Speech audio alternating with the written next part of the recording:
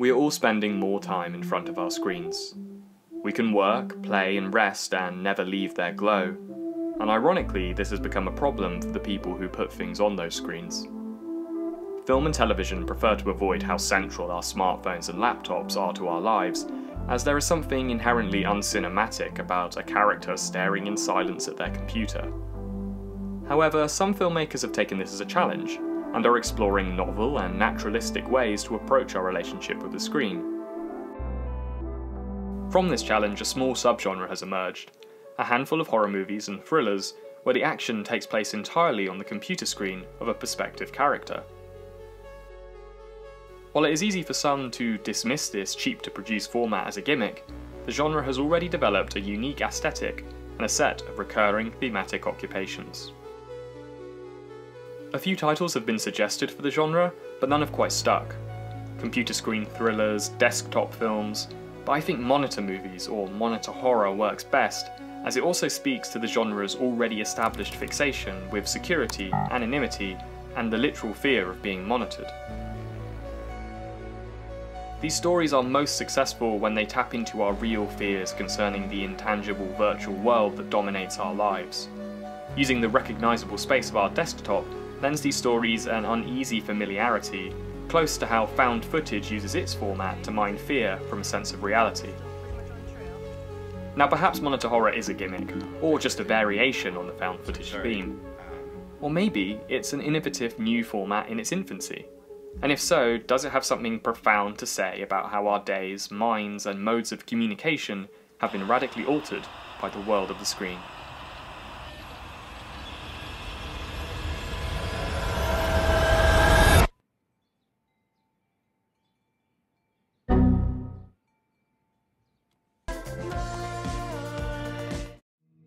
Gallons of virtual ink have been spilt over the way we are increasingly living our lives in public. Social interaction has never been more complicated as we must contend with the image we project both off and online.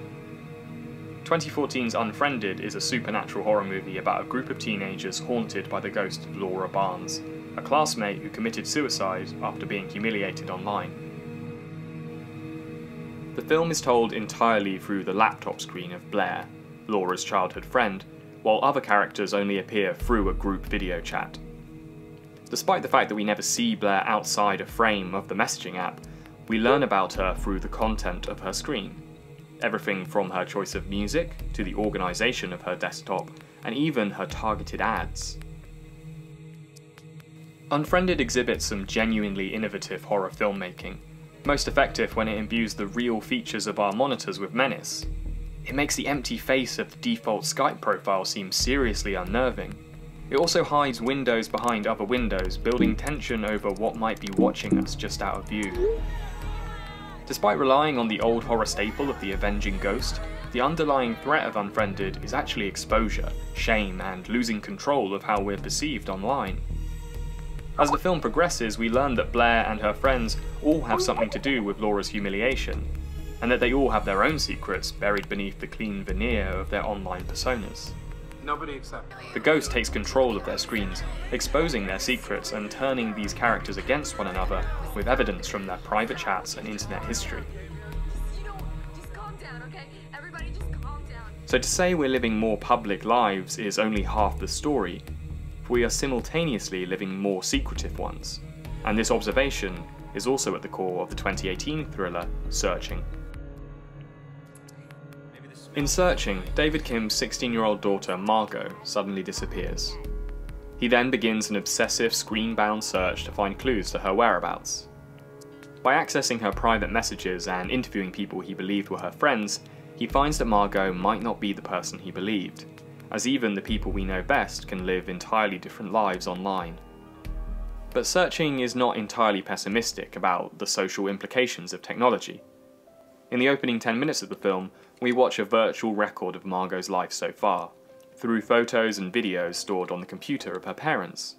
It's a highly effective and touching montage of time passing, contradicting the popular talking point that this technology is a hindrance to human relationships. We've never had better devices to record and store our memories. In her famous TED Talk from 2010, Amber Case tells us that we are all cyborgs now. arguing that our computers and smartphones have become a form of external brain. These memories we are storing on our devices are as real and probably more accurate than the ones that take residence in our head. With this in mind, the most ambitious possibility of the monitor genre is how it can function as an exploration of these now partly visible interior lives. We feed our screens with decisions and ruminations with an immediacy that falls somewhere between thought and verbal articulation. Searching and Unfriended demonstrate this by showing characters consider and sometimes abandon ideas in real time. Searching actually makes poignant use of this by showing David's uncertainty over connecting with his daughter. He writes but then retracts this intimate declaration, taking it back before sending it. This simple but well-observed moment shows us how online communication gives us more control over what we say, but that this control can stifle intimacy and build barriers to honest interaction. We navigate our keyboards and touchscreens as automatically as we do the alphabet that appears on them. As such, our screens can act as windows into thoughts still in the process of formulation. In short, it is a new and naturalistic way to read a character's mind. The media prophet Marshall McLuhan, featured here in his iconic cameo from Annie Hall, said that societies have always been shaped more by the nature of the media by which we communicate than by the content of the communication. Which is to say, the technical processes that we use to send information are often more consequential than what we're communicating through them. The monitor genre is unique in how directly it can approach and analyse what has swiftly become a major mode of social interaction in the modern world. One of the smartest narrative devices in Unfriended and its 2018 sequel is how the characters are privately messaging members of a collective Skype chat that is going on simultaneously. In what other genre can we witness two characters communicate with one another privately, while both are in concurrent conversation with a wider group? This is a strange facet of modern communication that only this genre can show explicitly on screen. The monitor genre offers filmmakers some exciting avenues to explore, but it's also an inherently constrictive format that can be difficult to navigate. The most obvious challenge to believability is in keeping a character in front of their computer screen for the duration of a film's plot. 2014's Open Windows struggles with this in particular. Elijah Wood's isolated character, Nick, is manipulated by a hacker and forced to perform a series of illegal acts while maintaining constant contact with his laptop. This includes a climactic moment where he is still speaking to the laptop while taking part in a high-speed car chase. And both Unfriended films have to manufacture reasons to keep their characters from calling the police or just shutting their laptops and walking away. Characters are often forced to act illogically just to keep the concept going. While Searching might have the most sophisticated narrative out of all these films so far, it stumbles into contrivance by its final act. It also somewhat cheats the format by playing security camera footage of a police interview that David's computer would certainly not have access to. Open Windows is full of such cheats, and seems to get tired with the format altogether by the film's final act, opting to use fictional imaging software to show what's happening in the boot of a car or in a secret underground bunker. Open Windows is by far the least successful entry in the genre, mostly because the screen world it depicts drifts so blatantly from one an audience would recognise. It uses fictional applications and far-fetched technology, and as a result the screen does not look or behave like our own.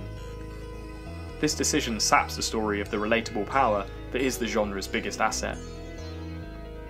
The hacker antagonist of Open Windows also has access to a plethora of technological abilities that are so exaggerated that they stretch believability to breaking point. And this problem recurs in Unfriended 2: Dark Web, which swaps the avenging ghost of the original for a community of sadistic hackers. These hackers are virtually omnipresent, with the ability to remotely switch off life support machines and blur the faces of anyone on camera that they choose to. The first Unfriended succeeds in its simplicity. The way it uses long stretches of silent screen scrolling builds tension way more effectively than the score that underpins similar sequences in the sequel. It's like adding music to the Blair Witch Project. It breaks the trick of reality that is so integral to making the scares effective. These films work best when they mimic the real ways we interact with our devices. If the desktop does not resemble our own, then the format loses its power. The monitor genre may seem like a shortcut to making a cheap feature film, but the restrictions it imposes can be difficult to negotiate and overcome. But this can be very productive. The history of filmmaking is filled by artists who have forged a path of innovation through the construction of self-imposed obstacles. It is possible that the monitor genre could remain a small, unprofitable avenue of filmmaking, but I hope that isn't the case. Searching and Unfriended demonstrate that the genre can be scary, involving, and even emotionally resonant. And there is room for wider genre experiments that take the format away from horror and perhaps into comedy or drama. Our computers and smartphones aren't going anywhere soon. And if they are actually replacing the function of our brains, then to ignore them is to ignore a seismic development in how humans communicate and interact with the world.